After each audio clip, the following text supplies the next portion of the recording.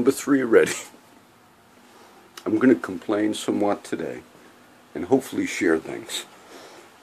The reason the media thing upsets me is because it's not just a matter of news, it's a matter of dishonesty at times. I'm upset right now. I told you guys I bought a new laptop, but we'll talk today. The laptop is okay. It was called HP Pavilion. Of course, after you buy it, then you realize, oh, maybe that's why the price was lower. And I had to learn a lot of new functions on the laptop. Like the little keypad doesn't work correctly. And I don't mind buying Office Word. When you get a new laptop, you got to get one that has Word in it so you can do your spell check and all. And there's a free Word that you can get legally. It's not bootleg. I forget the name of it, but it's the most prominent Office Word, like that you can get. And it's deception. Because I'm writing some of the posts that I'm going to post today. Why is it deceptive, John? It's free, but then they want you to buy the yearly, they want you to pay for it, whatever it is. And I just need simple typing. That's all. I don't need to learn the functions. Some words, after you don't buy it after a while, I guess they purposefully have like a virus in it. You say, what do you mean?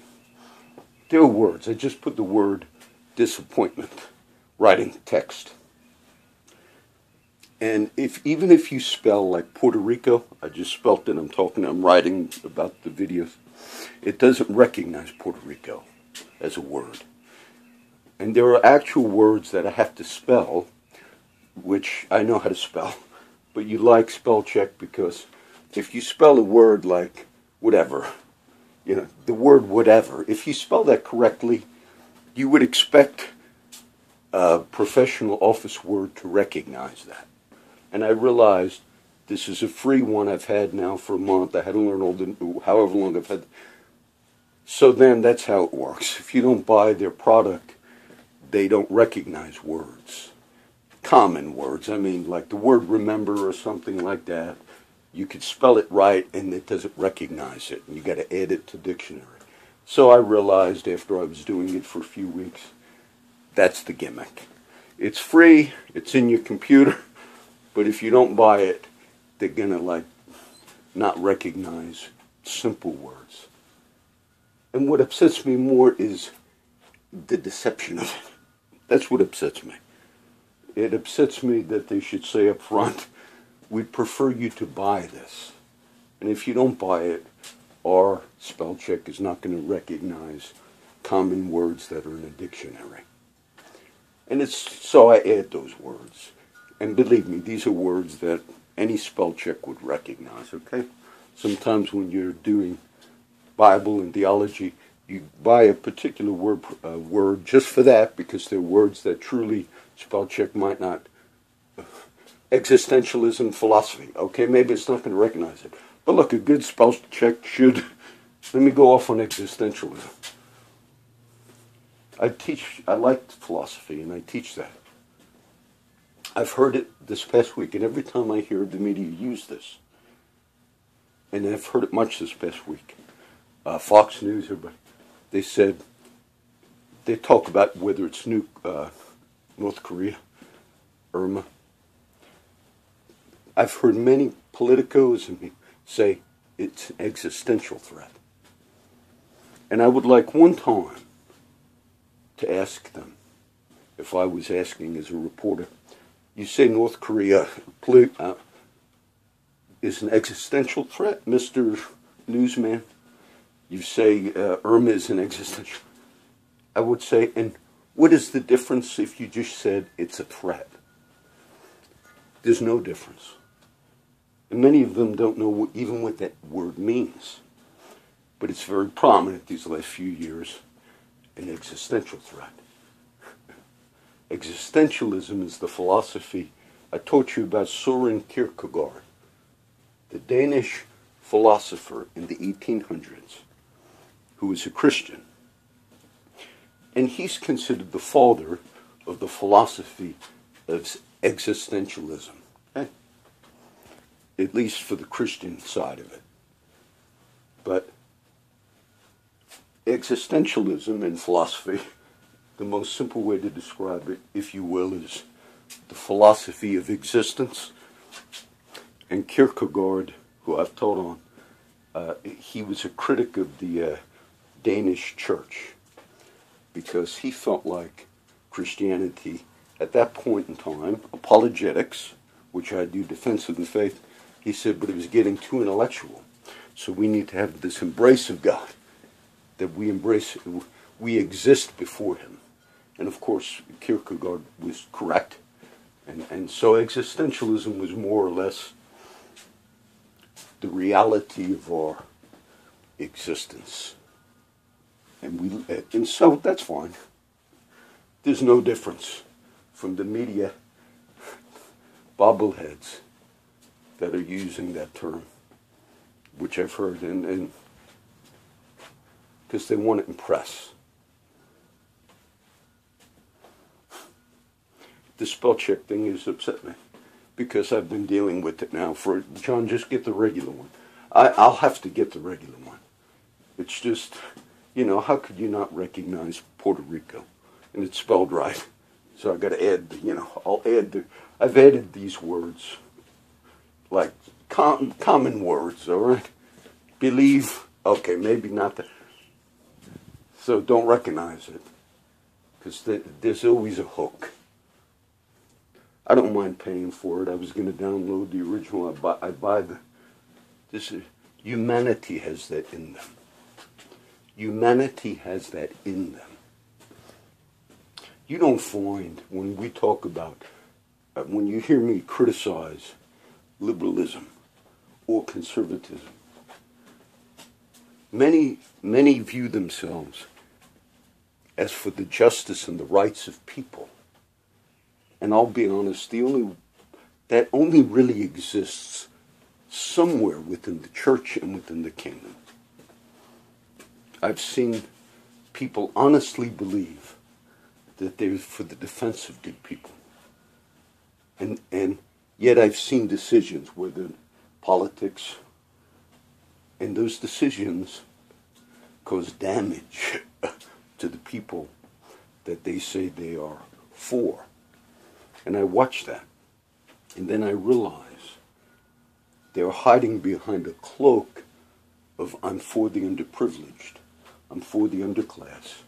But it's a smug cloak where even at times, when in politics and media, they feel that the cause is so just that they lie to you and that they would even be upset that you survived Irma, and that your kids were not killed. They won't say it, but you hear it in their voice. And then what that shows you is, wow.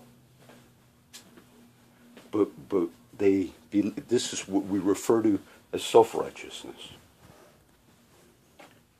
I watched a few rock documentaries last few weeks, and I have some good stuff coming up on the art painting and things, and it's interesting. I like to watch those documentaries. There was one on, I saw Led Zeppelin. Watch that. It's interesting because it has nothing to do with politics. But the music press out of Britain, England, the British invasion, they were super critical of Led Zeppelin. And they just chose critics in the area of art, movies, I don't watch, in the area of entertainment. Critics make or break you. You know, my friend Mike, the artist, I'll show you the painting that's coming up. Some of the art he does looks better than we see these $1 million works from famous Renaissance artists. And when you look at some of those works, they're not that great. But it's the name. It's the name. And when you look at some of them, but then even though they're really not that great, some of what they ask for some of these works, I'm not saying they're bad artists, but some were Gauguin or Picasso, Rembrandt, whatever. But once there's it, oh, it's Picasso or whatever. And so what the critics did to Led Zeppelin was the critics didn't like them. Maybe because of the music or whatever. I was a fan of Led Zeppelin. That's why I watched the documentary. But as I'm watching it, it said, but the critics tried to kind of destroy Led Zeppelin, the rock group, because they weren't kowtowing to them. They weren't like, if you don't become friends with the press, the critics, the media, we will destroy you type of thing. And this was in a rock documentary. And then it said, so they got a promoter, but they came to the U.S. Look, they hit it big, Led Zeppelin. And during the documentary it said, and the critics still did all they could out of Britain to destroy them as a group. And it said in the documentary, but they didn't create them. Because they did not create them, they couldn't destroy them. And you just see that in even that example. And that's what we also see. We see that in society. Okay, that's what we see. It upsets me when you see me talk about media and all. And then I see these little examples. I say, no, you have a cloak of you're for the underdog. You have a cloak of you're for the righteous. I heard a black minister, Democrat, liberal black minister, a few years ago. And he knew the history of Planned Parenthood with a woman by the name of Margaret Sanger. And Margaret Sanger was one of the most racist human beings. Referred to, she said, we must get rid of these black people. Margaret Sanger held to a belief that's called eugenics. Eugenics was a science, had to do with so-called ethics, and it was developed by a relative of Charles Darwin, okay, famous for the theory of evolution. But eugenics said, maybe if we, as humans, get rid of what we deem the lesser classes or the lesser race of people, if we do something about it, we could advance man, evolution. Say if we just killed off the people that had Down syndrome, or there's countries that are still wanting, forced abortions for children that are born with particular disabilities, which is wicked to want that. And there's countries that are proud that they abort the children with disabilities. So, Sanger, the founder of Planned Parenthood, in her writings, also believed that if the black people, particularly in the first experiment, which was New York City, this is the founder now of Planned Parenthood. This was her belief system.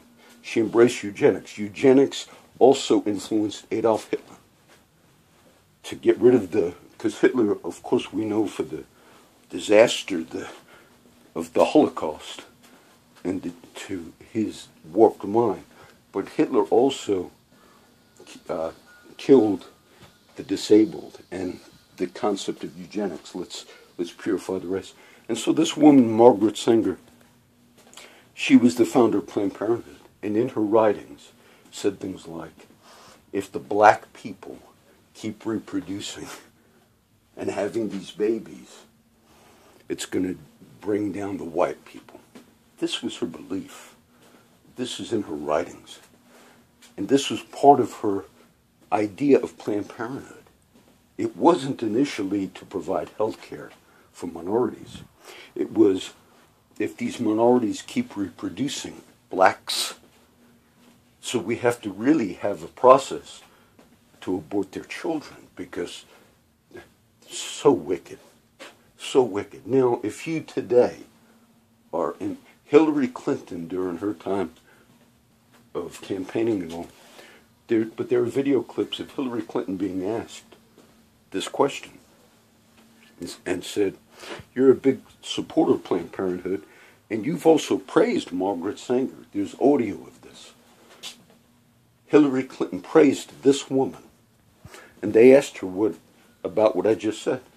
They said, "How can you praise a woman who, in her writings and teachings and belief system, thought that the blacks were just a lesser race, a lesser humanity than whites?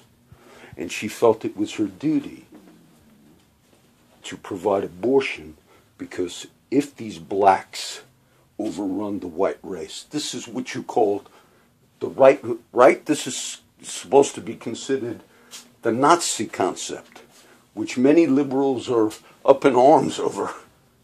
White nationalism, right? And she was asked, "Mrs. Clinton, you're so against rightfully Nazis and all, but yet you have praised this woman, Margaret Sanger, who believed we need to stop the reproduction of the black race because it will overrun the white people of this country. And so we must push abortion to get rid of them." Now, there was a black liberal Democrat pastor, when he finally, many others as well, when they realized this, they said, "Wait a minute, how could we even be supporting some type of a movement with the founder had this concept?" And Hillary Clinton's response was, Margaret Sanger might have had some bad ideas, but I praise Mrs. Sanger for all of the good she has done. Can you imagine somebody? Can you imagine if I, in the area of politics in this country, can you imagine if some conservative praised a person who openly in their writings called for we got to slow down the black reproduction? So the media, cloaked in this image of, "We're for you." No, you're not. You're for what makes you feel like you're a big defender of people. So this would be number 3. You get a little, let's see how I can write today.